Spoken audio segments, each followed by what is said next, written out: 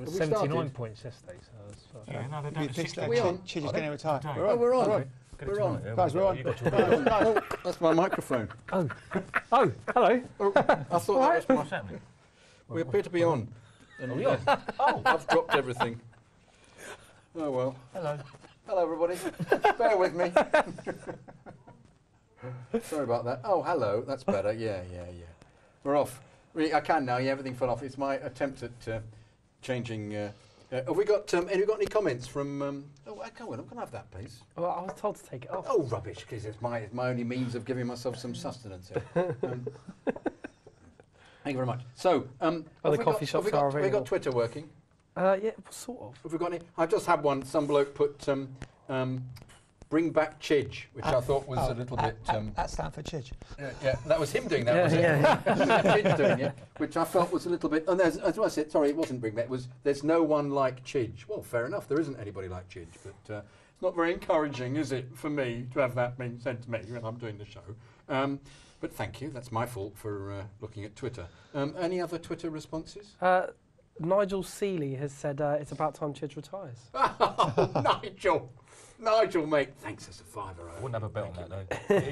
Thanks. Sorry, Nigel. Anything else? We're making plans for Nigel. Clever.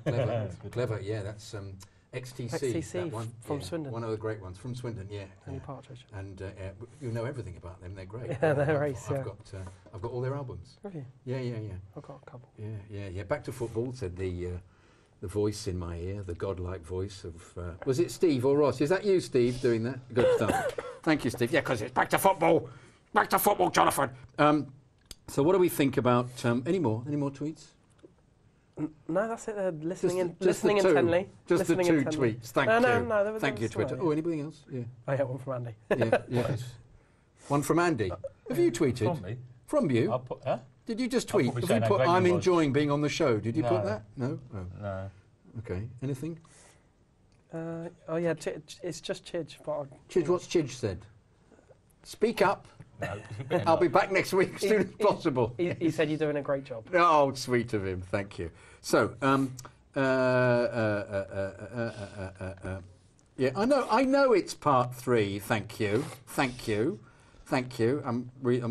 Yeah. Anyway, I felt the ref was. There's a lot of tittering going on to speak of Sophie Rose. There's a lot of tittering going on in the gallery. Why? Because you had to point out it was part 3. I know it's on my iPad. Thank you. Is Hazard the most put upon player in the league, do you reckon? In the fact that he seems, whenever there's a slow motion replay and he's lying on the ground and the referee just ignored it, he's been stamped on. Absolutely. And there was a stamping that was an obvious yellow card, possibly even a red card. Referee ignored it and leaves him lying on the ground. Is he therefore, by saying that he's lying on the ground, actually he's shamming, he's pretending? Is that what the ref's saying? They just leave them there? These players are always going to be targeted because they're so skillful, and he has an alleged reputation of maybe going down a little bit easy.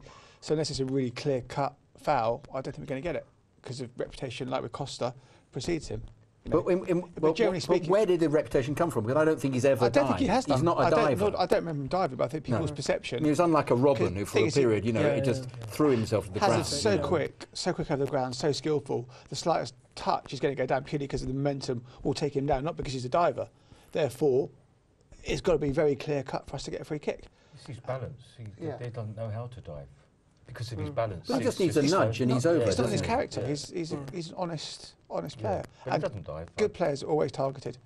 Wherever you look, Messi gets But treatment then of Barcelona. is Jose really right that there is a campaign against us, do you reckon? Or is it just that the refs have decided there are certain players who dive rather than being a campaign? Put your football hat on. Maybe we can be myopic as supporters of clubs. We see what we want to see. Indeed.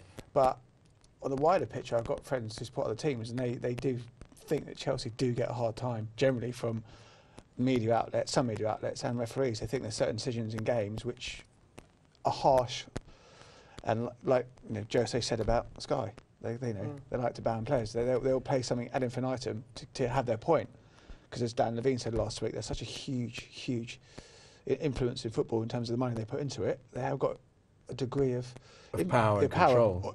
Almost surreptitiously, because they're not going to come out and say ban him, but they're going to do their damnedest to make sure something But it happens. strikes me that if something in slow motion like Costa, and the second one, he was just, possibly there was an element of skullduggery in it, but nonetheless, he still, it looked as if he was just trying to avoid the player when he stamped on it. If you slow anything down to slow motion, and it referees all don't becomes, get- the referees don't get that opportunity. But in the same way, it should be a positive. I always feel, why is there not any video evidence involved when obviously somebody has stamped on Hazard? Why don't they go, oh, look at that, he stamped on him. The video evidence should come in the same way that it was against us. Jonathan, not to tell you your job, if you think asking about whether there's a media vendetta against Chelsea, there's someone around the table you could probably ask.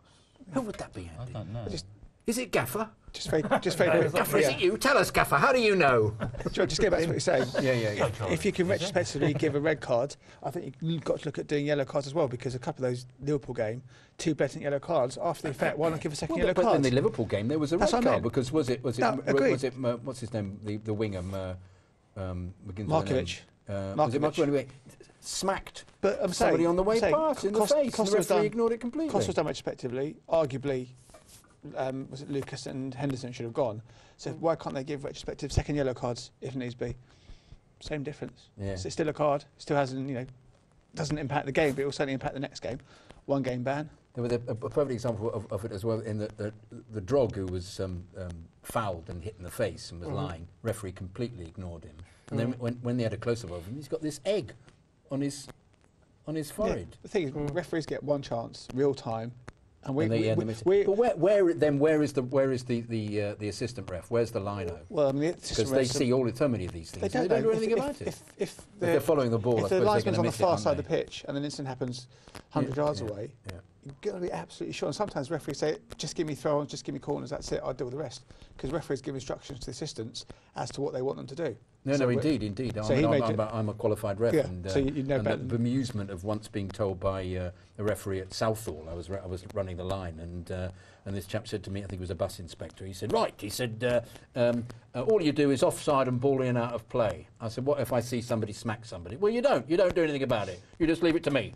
And he thought, well, you obviously know everything. First minute of the game, uppercut from the centre forward into the centre half.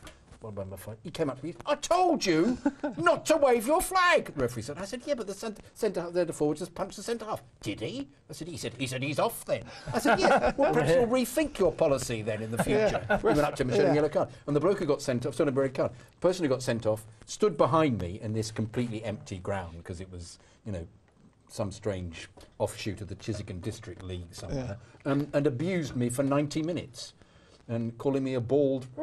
For which I thought was very unfair, because I've got a little bit of hair. Oh, exactly. I think a little bit of a receding bit there, but I can't help. But yes, anyway, where were we? We're talking about referees. Oh yes, thank you. Back to the script. Yes. Referees are Back under to so the much script. pressure. Yes, they are. They are. I put Sammy him not me. Yeah, Hazard foul every time. Yeah, done that bit. Yeah, stamp on Hazard. Yeah. Ball punched out of Courtois' hands. I said that earlier. Should have been a yellow. Absolutely.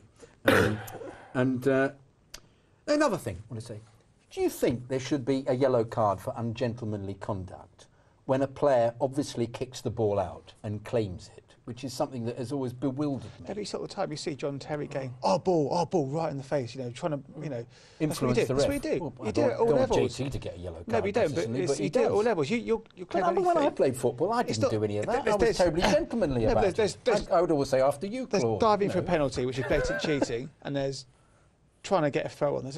You claim it, in your heart of hearts. I know, it's they're gonna get you pros, away. they're pros, It just yeah. happens. It's not something I read too much into. I think it's We have then you become have 10 yellow cards a match. It'd be ridiculous. Yeah. Gaffer, did you ever play Sunday League? I did, yeah. Yeah. I think we've become less physical, our team.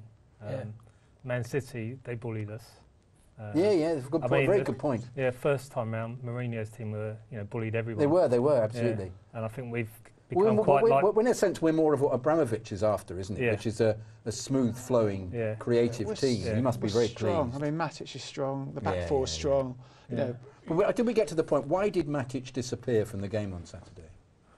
He sets such high standards. Yeah, that's It's it. true. Such He high came back standards. into it actually a bit more in the Yeah, second he half. does. I think we seem to be very good at actually preventing teams from scoring now. We seem to be good And at that. if the team is not performing to a higher level, no matter how good you are, your performance will drop because you're only so good as what's surrounding you in terms of your teammates.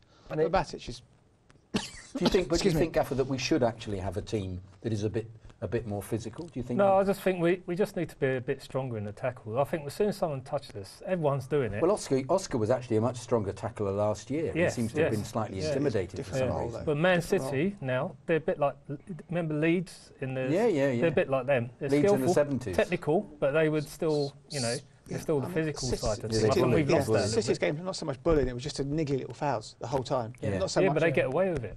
That seems to be the case with nearly every team we play against now. Makelele was the absolute master of that, wasn't he? Just taking the sting out with a niggly little foul. Because you know you're going to get 3 or 4 little fouls before you're going to get booked on the touching up process. So 3 or 4 fouls from each midfielder, then you stop. You've broken up play, you stop the momentum, that's it. If you get a yellow card, then you stop tackling. I don't think we're not as strong as that first Mourinho team, but we're certainly not weak. I mean, that back four is solid and strong. Matic is, Ramirez is not weak. Hazard's strong. In a different sense. Of course, I mean, when Costa plays, he's like he's like no other but striker. Do you think? In the I league agree in completely. terms of I thought that his Liverpool performance was absolutely phenomenal. Yeah, and he inspires the team as well. Yeah. It was completely brilliant. I'd go as far as say if Costa was playing on Saturday, I think we'd have won by 4 or 5 goals. Yeah. I agree completely. And that team, well, it's just a shame that we go back to the fact that, as you say, that Drogba was in instead of Remy, who will be there on Wednesday, which is a more difficult fixture. But I think it was a step massively in the right direction to see Remy start the City game and obviously score. Yeah. I think we'd moved ourselves into a position where Drogba was the automatic second choice, which I don't think he was brought in to do. I think he was brought to be as Dan said, like an impact player. If all else fails, we've got this.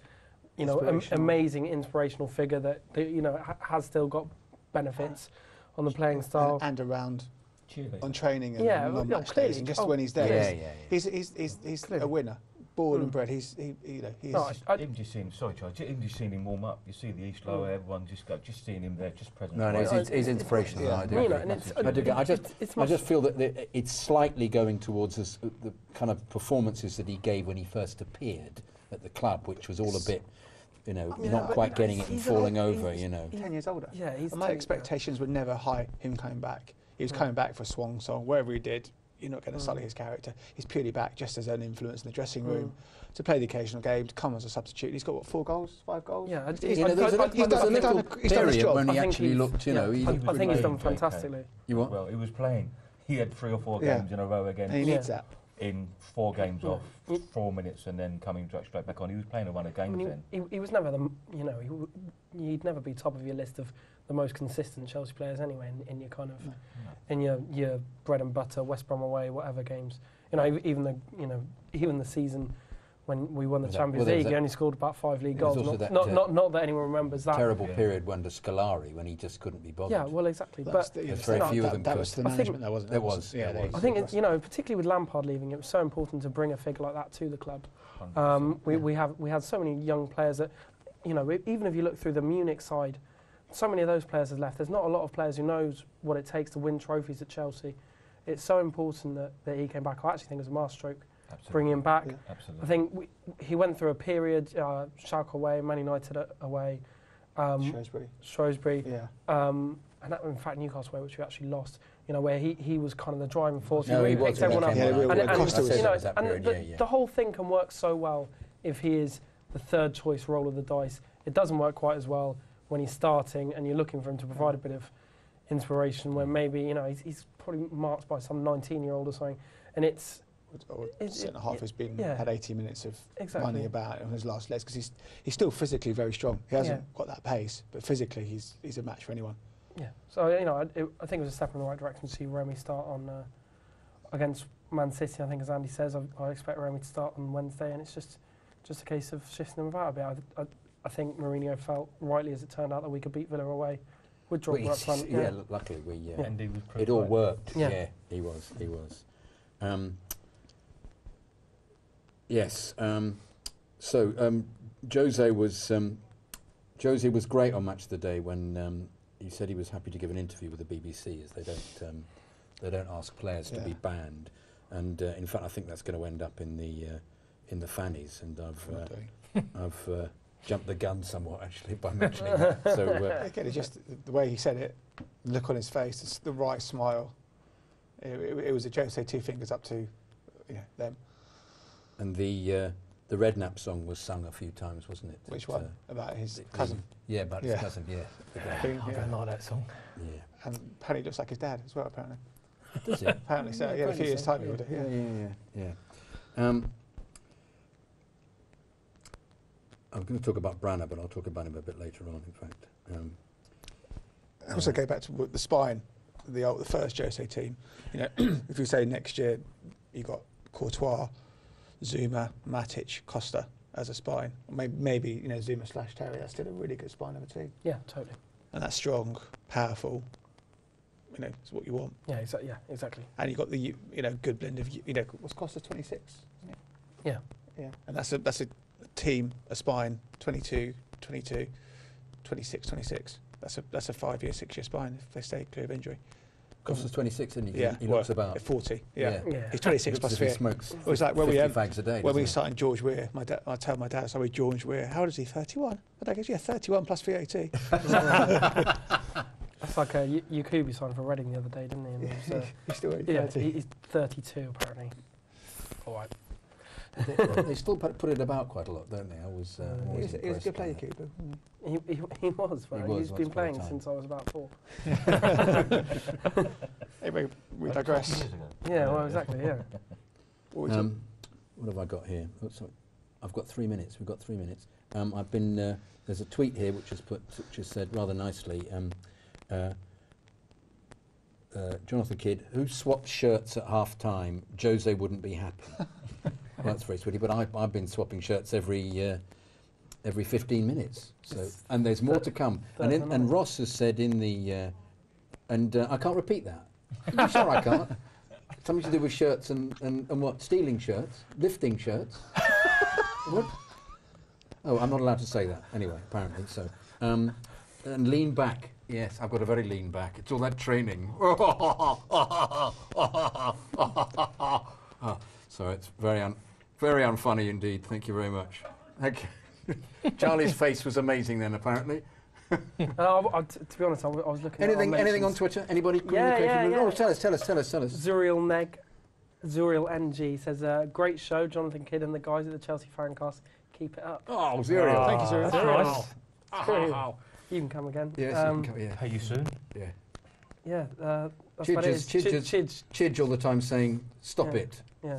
Chidge is saying, I've got to lean back again. I'm so enthusiastic. I love leaning forwards, you see. But it means that you're not in, Dan. Dan, can you just move over that way a bit more? Can you just lean? How about if we all lean like that? Would that be possible? Because I've literally on Can Andy's you lap, do that? nearly. Yeah. You could end up on Andy's lap, yeah. Okay. Yeah, I've done that bit. I've done that bit. I've got a minute to go. If I say this long enough, it'll go to the minute. I've done that bit. Oh, look, my microphone's dangling. Look, I can talk about the microphone for a few moments as well. Don't you do commercials for that sort of thing? It's just, look, it's drooping Jonathan, a bit. It's don't you do drooping. commercials for that It's sort of drooping. things? They do what? Commercials for droopy things. Yeah, funnily enough, I did one of those. I did a radio commercial for his function, and I've written I've written a song which I've had animated, which is actually going to be. It's on YouTube at the moment. Will be up very soon, which I'd like you to look at if that's possible. And it's called Dysfunction, and as I mentioned before, I've only got 30 seconds. Hard to make. That's good. And it's I think it's quite amusing, but then I would because I wrote it. Was it hard to make? Hard to make, no, soft. Just hope it doesn't flop. Any other tweets? Hope it doesn't what? Hope it doesn't flop. Hope it doesn't flop. Can I just say sorry to my sister again? Sorry about that. That's Sorry, Andy's Becky. sister. Sorry, I do apologise. I've been a bit. Should we show that picture of Sophie Rose again? No. let's not do that. No. Okay. So wrap up, says Ross. Thanks very much indeed. So we'll be back for the next part. I'll have a different shirt on in a minute.